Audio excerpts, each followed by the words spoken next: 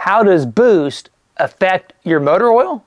Hi, I'm Lake, the motor oil geek, and to answer that question, let's reload this segment from the Engine Performance Expo.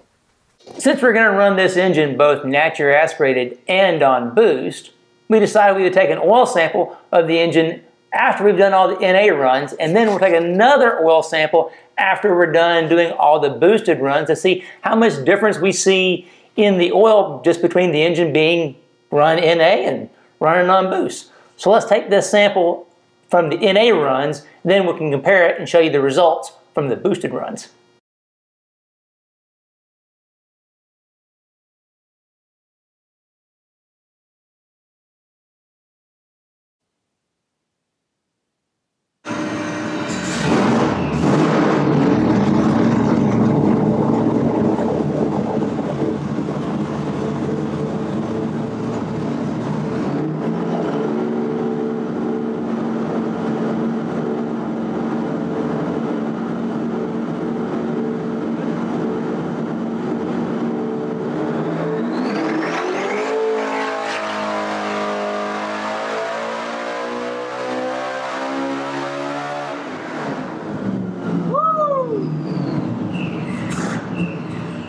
Okay, we just made a whole bunch of big boost, over 20 pounds of boost, dyno runs, making over 1,300 horsepower. Now, let's take a sample of this oil after running on big boost.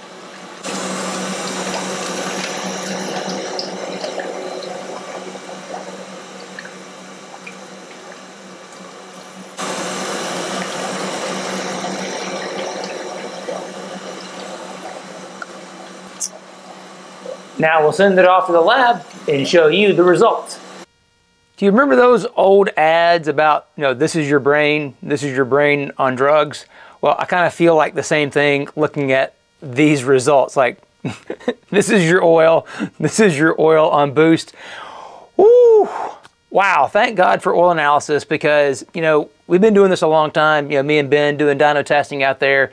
And put this way, we're not going to run this engine with 5W30 in it ever again, at least not on 20 pounds of boost. Wow, these results are quite amazing. Now, the guys at Driven had given us some BR30 to test out. We can run this engine really cold. That way, we keep the viscosity up so we can protect the engine. So we thought. So we decided we would run the engine cold. We made 8 runs. Naturally aspirated, everything was fine in terms of combustion analysis and all that stuff looked great. Then we went ahead, hooked up the blower. Now we're making 20, 22 pounds of boost. We're making 1,300 horsepower. We made 16 runs, on boost, and wow, it crushed that oil. And it's not the oil's fault necessarily, because if you think about it, when you add boost, we're putting more air into the engine. Well, to have complete combustion, we need to put more fuel in the engine as well. And that's exactly what we see. When we make more runs at a higher level of boost, we're putting more fuel into the oil, not just the engine. Well, some of that fuel is burning and making power, but some of that fuel fails to vaporize and makes its way into the oil.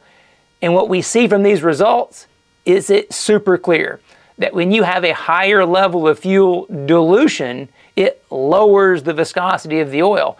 And when the viscosity of the oil goes down, the level of wear goes up.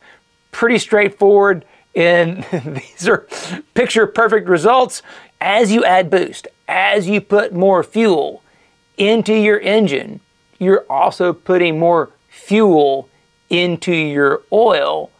Therefore, you need to increase the viscosity of the oil, and that's exactly what we can take away from these results. So let's dig into the details a little bit. And we start over here in the far right-hand column, the AAA 0173.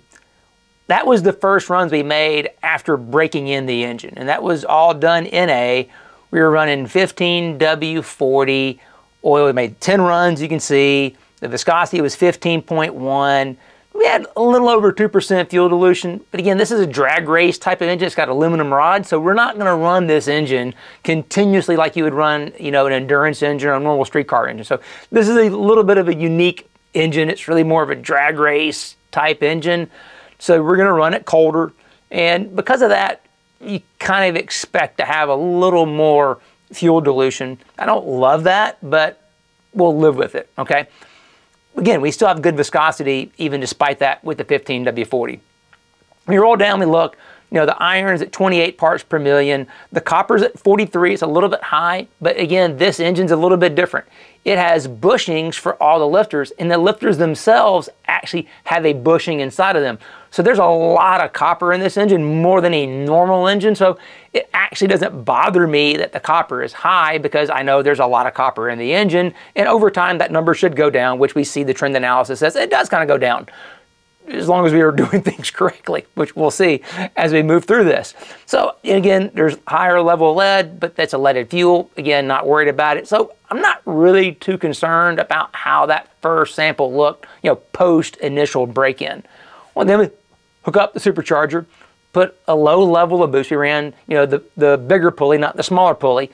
And, you know, we're 35 parts per million on the iron. Copper dropped down to 17. Everything's looking pretty good. Actually, it's getting better, right? And that's actually running a little bit thinner oil. We put in 10W30 instead. And we're like, okay, things are not too bad there. Well, now we move on. We went ahead and put on the smaller pulley, make more boost. We made many more runs, and now we see the fuel dilution go up, and again, the viscosity goes down as fuel dilution goes up, and what happens? All the wear goes up.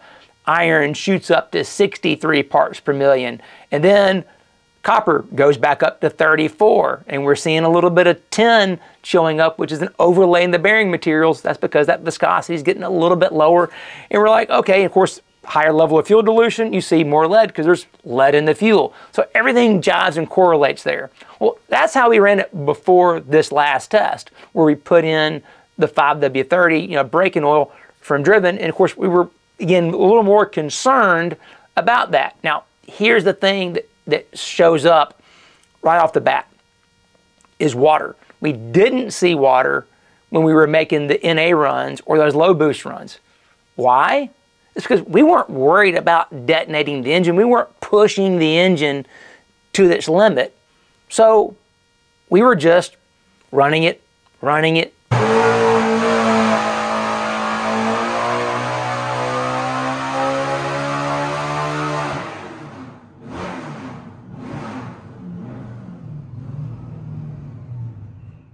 And actually not shutting the engine down in between power runs.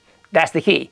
We let it idle between power runs, which actually kept a little more temperature both in the water and in the oil, which allowed that water, because water is being made in each combustion event. But if the engine is running cold, then that water can condense and show up in the oil samples. Again, when those first runs, we were letting the engine idle in between making dyno runs because we weren't pushing the engine. We weren't scared about stepping over the edge and hurting the engine. There's no water because the water temperature and oil temperature were high enough to evaporate out the water.